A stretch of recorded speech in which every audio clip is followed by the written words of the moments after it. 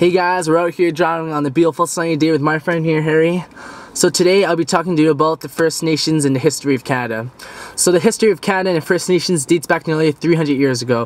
When the European settlers arrived to the New World, Aboriginal people have lived there in an area now known as BC for more than 10,000 years. They developed their own societies, cultures, and even laws. When the European explorers and settlers first came to BC in the mid-18th century, the province was home to thousands of Aboriginal people. So today we know that there are approximately 200,000 Aboriginal people in British Columbia. They include First Nations, Inuit, Métis. There are 198 districts of First Nations in BC, each with their own unique traditions and history, with more than 30 different First Nation languages and close to 60 dialects are spoken in the province.